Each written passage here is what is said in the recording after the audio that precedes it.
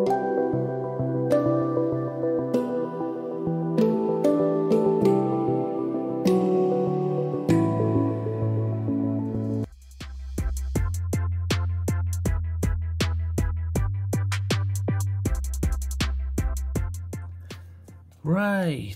what have we got today? Well, before I start this, bear with me here. I may be a little bit slow today, but it's not long since I've had an operation, so I'm not in the best of health. So I will endure through this though, because I like to get through these.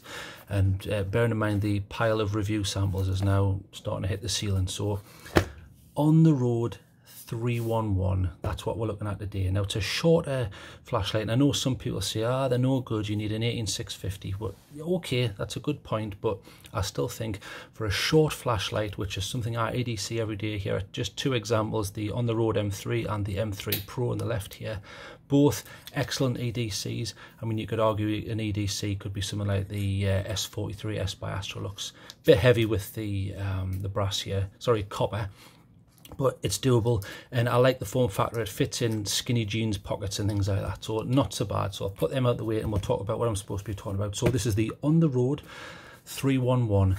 Now, you may know On the Road because I'm always going on about them. I highly rate them. I've EDC'd this many a time, and the same with the M3 Pro. For those who aren't aware of them, I've never had any bother with them. The only bother I've ever had is the paint slowly comes off, but you can say that about most brands other than maybe Jet Beam, who have lovely thick paint. I don't know how they do it, but also it's beautiful stuff. But I'm looking forward to having a look at this. So this uses the Cree XM-L2 U3 LED, which is the emitter, so that's what fires the light out. And it's using a CR123 or a 16340 battery, basically. A little example I'll show you here on the M3. Now, they do give you a free battery, which is quite interesting. So here on the M3, I use a CR123 by Nightcore. Now, obviously, this is named slightly different. It's RCR123. That just means rechargeable. So don't put a non-R in a charger. You'll end up with sparks. So I'll pop that in there. So I'm looking forward to having a look at this because it's got Type-C charging, which I love. So let's have a look at this. So the box looks pretty nice. Let's get this open. It only comes in one tint at the moment. So this is the tint's about 6,000 to 5,000 K, but we'll go through that. Now, here's the manual. Now, I don't normally read these, but I'll definitely not read this because look, it's all in Chinese. And my understanding of Chinese is rudimentary at best. So even if I wanted to read that, I'm out of luck, unless I want to go and study Chinese for 5 years. So let's see what's in the box, and then I'll show you the actual unit itself. So there's your cable, pop that in, and I like the way they've put this on here. There are accessories here. In other words, yeah, hang on, don't throw this in the bin. So let's see what is in here. Oh, nice. So some little bits and pieces, get them all out. There's the unit with a little, almost a neoprene cover. Right, so there's nothing else in that box. That can be binned, right? Drop kick that. Okay, let's go through the accessories first. So here's your lanyard. This goes around the end of the light, and it allows you to put this around your wrist, and there's a little cinch here, which cinches it up to whichever setting you want there. It's not the worst lanyard I've ever seen. It's pretty nice. It's almost like a double walled system, like the Olight. They have like a material, then they have a material over the top, and it gives it a nice sort of sponginess. Yeah, so pretty good, and it's branded On the Road, very nice. Even though that looks like that's been sewn in by someone's granny, you know, when she used to make you wear jumpers for Christmas. So it's the thought that counts, and it looks tough enough. I'll just give this a pull, see if it's, yeah, that's not coming out. Fair enough, that works. So I'll put that one side. I don't really use lanyards, but I know a lot of subscribers do like them. And here's two spare O-rings. Now, they're very important. So what's the O-ring for? So I'll pop this out of this case. So the O-ring is so you can put it between two machine parts. So there's one there. So you can see you've got a screw section, and then you have, I'll show you up close here. So there's the O-ring there, which I'm manipulating with my fingernail. So you can see it moving there. So what that does is that ensures waterproofing between the two machined parts where they're threaded. So nice to see you get two free ones. So I'll put them to one side, and you have your charging cable.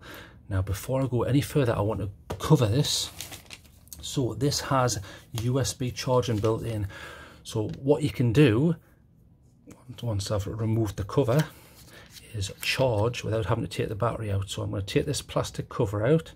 Now they put that in just to prevent the circuit from completing during shipping, which is a safety feature. So I'll show you the charging. So now I happen to have a Type-C cable here. So let's have a look. So if you unscrew the top section and you have a look, ta-da, there you go, there's your Type-C charging. So on the road, so all you do is you just plonk this in and then you get a little LED lights up. Can you see that there? So that lights up to let you know that charging is taking place. And then when you take that out, that blue light will distinguish. There you go. So pretty good. Now, I was interested to see on my last video that someone was very annoyed that I constantly champion Type-C. Now, the reason I constantly champion Type-C is because I'm sick and tired of having to carry an old-fashioned micro USB cable. Everything I use now uses Type-C. My power bank, in fact, where is it? This is old now, old power bank, and yet look, it's able to take Type-C, right? The laptop takes Type-C. My phone that I use takes Type-C. The phone I had before that for 2 years takes Type-C. The computer uses Type-C. So you can see what I'm trying to get at is there's a pattern forming here. Everything I use, including my GoPro, uses Type-C. I don't want to carry another damn cable. Now, the other point made by the subscriber who was a little bit annoyed with me said, hang on, stop complaining about not having Type-C, because Type-C makes things bigger. And he's right, that's not inaccurate, and I shall show you why. So if I find an old, there's one. So here's a Type-C. So let's see if he's correct, and I would say he is correct. So there is a size difference. So this is the Type-C, which is the old-fashioned type that I don't like. And then this is Type-C, which is a new type where you can put it in that way or that way. It doesn't matter. The orientation is unimportant. So it's even better. But look, there's a slight difference in size. So if I put the best way to see it, the width is marginally thicker, but from top to bottom, if I put these together, you can see there's like a millimeter's difference. So he is correct. Type-C makes things bigger. But what would you rather have? Would you rather carry another goddamn cable or add 1 millimeter in width to a flashlight? In my personal opinion, and it's just my opinion, I would rather have the Type-C, and it's future-proofed, and it means that you can charge things faster. So I just wanted to go over that because when I get comments from people saying they don't agree with things, I think they deserve to be discussed because I'm not right all the time. And it's important to get different opinions. So moving on with the review. So this is an IPX6.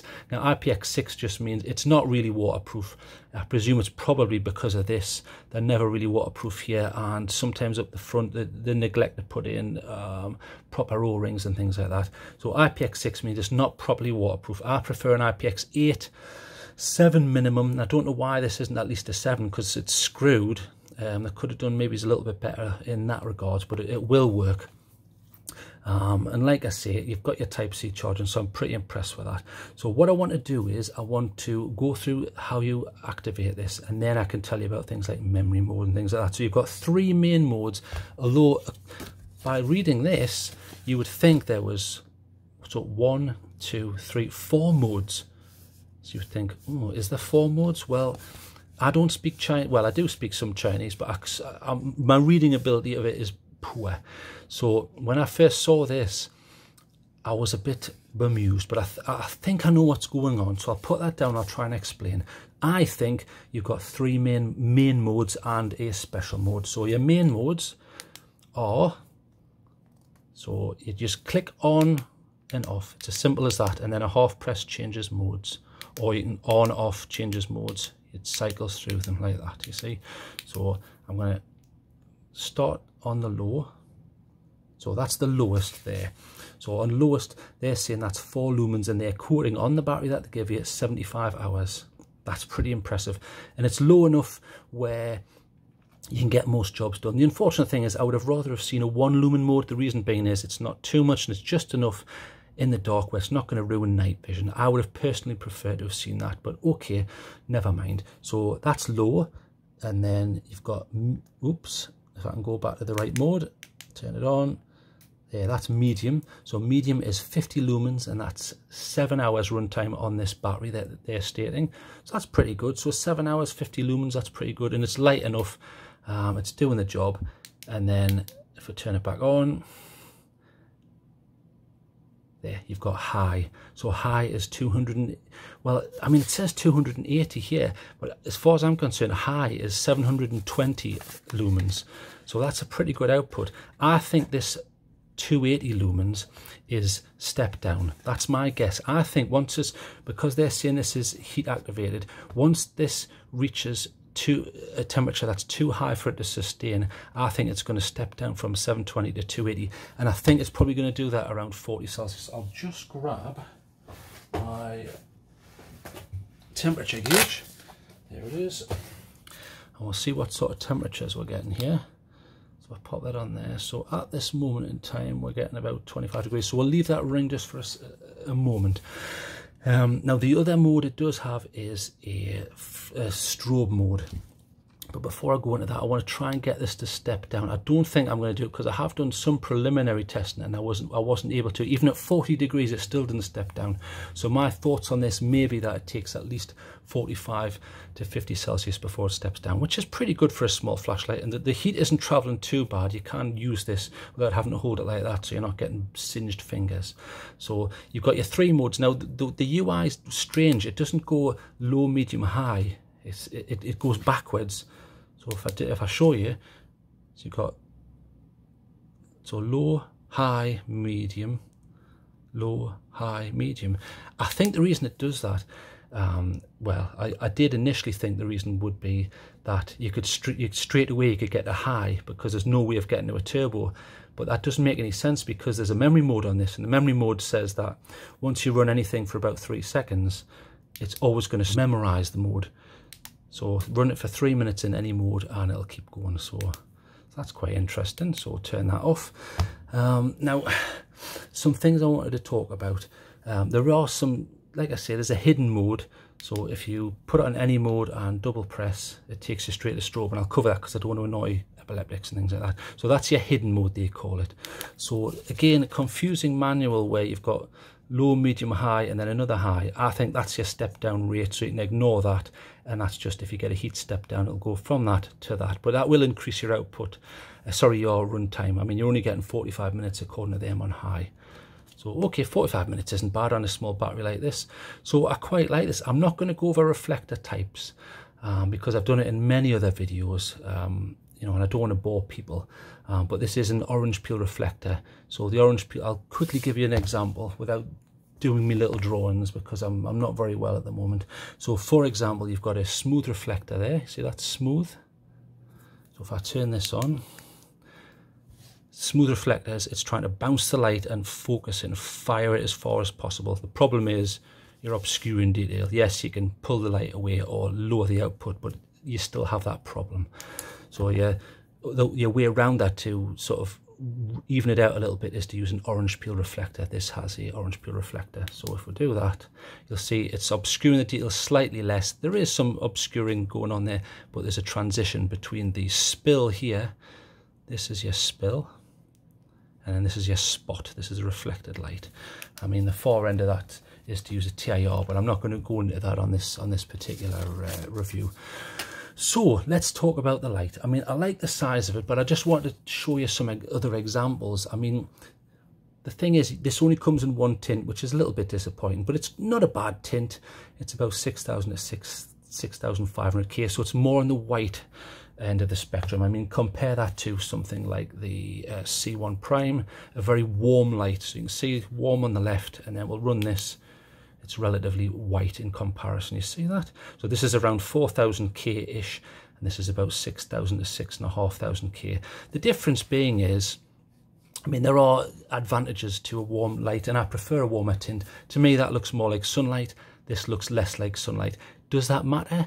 It's a personal taste thing. So don't let anyone ever say to you, you have to get warm or you have to get white. You don't have to do that. You have to get what you prefer.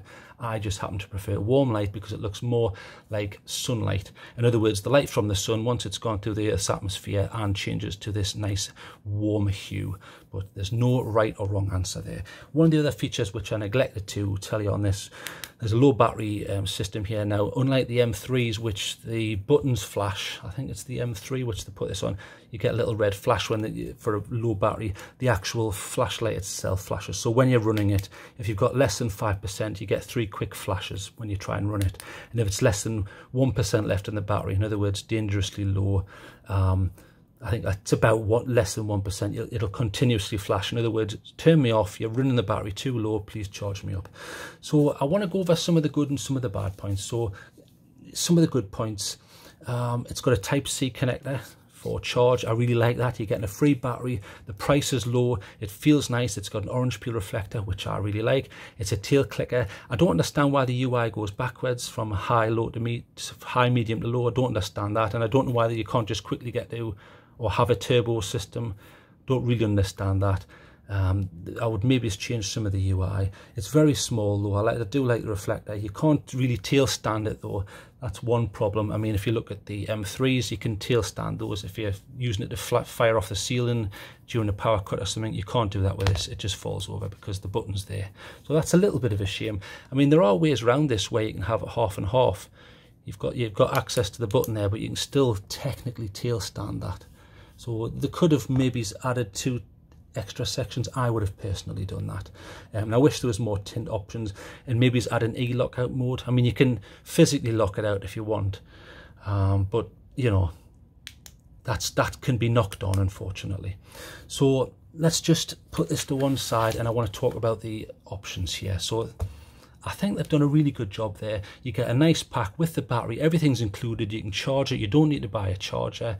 But I mean, you may also want to consider the on-the-road M3s. I really like them, and look, the size difference. You're getting a very similar output. Look, this is shorter. Yeah, you can't charge it, but you can charge this one. But then you get these daft flaps which let the water in, which I find a little bit annoying. But they're okay, and I mean, it's a little bit thinner as well. If you see, the diameter is slightly less. So it's a nice slimline torch. At first glance, it reminded me of the Jet Beam. Never remember the name of this one, the Jet 2 MK, but it's not quite as short because it has a tail clicker which takes up space, whereas this is a rotary action. So you rotorize, which I know isn't a word to function that one there. So I think they've done a decent job, but you could also compare it to, and I know this is longer, but it's certainly thinner, the excellent Lumen Top Tool AA. AA just signifies the style of battery that goes in there, and this is the V2. Fantastic output, look at that. In fact, I've done some testing on walls, and they actually have a very, very similar output. I'll show you together. There, look, they're very similar.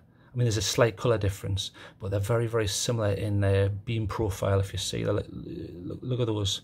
Very, very similar, but I will show you outside. But I think that's something you may want to consider. I think that's a beautiful light. I like a lot of Lumen Tops, but this is a lot cheaper. And if you wanted to spend the big bucks, you could go for an Army Tech. But I noticed a lot of subscribers slag these off and they say, look at all this stupid advertising. What's all this crap about? It's like a Nike t-shirt.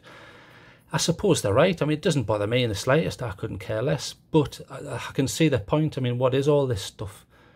Should it not just have that and nothing else? But anyway. And that your other options in this size would be something like the Nightcore Tip. Great little light, excellent output. I can highly recommend that. It's smaller, obviously, look, thinner and not as high. And the Nightcore Tiny, which is about 380 lumens, even brighter than that, but a smaller battery. But again, nice, it's about half the weight, if that, of this, and that's rechargeable. But it's got one of those daft flaps, which I'm not a big fan of, so we'll turn that off. There you go. Your other options would be something like the Claris Mi1C, which I think is underrated. I know a lot of people have a go at Claris, but I quite like the knurling. And you've got this aspherical lens over the top of the emitter, which is quite interesting. So you get a really big spread here, you see that? I find that quite interesting, and that's quite a good output. Not quite as high as this, but you know, decent. You're certainly not going to get this to travel any distance, whereas you will with that. This is like a multi-purpose It doesn't spread the beam out too much, but you've got a little bit of throw. But I think they've done a good job. So let's move all this out of the way. Let's give it a mark. Right, I'm going to give this a 7. The reason being, the UI needs sorting out. I don't know why the UI goes backwards.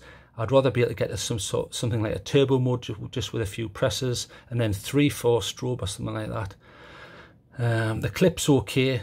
It's, you know, it does the job. I like the way it's out the way on the connection part here, and I would have added a sort of tail stand section, more tint options, and E-lock out.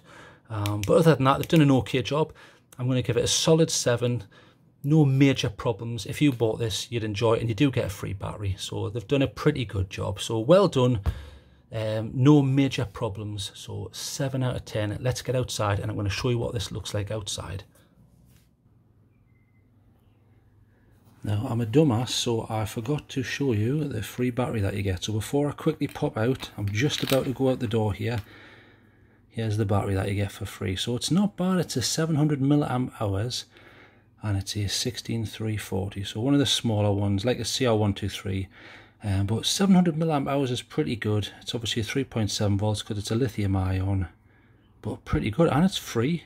I can't really say much more than that. Obviously, when it's full, it's going to be running about 4.2 volts, and then at its lowest, it's going to be hitting 2.75. So pretty good. You get that for free. So it's a pretty good package. So enough of me waffling. I'm going to really get outside now.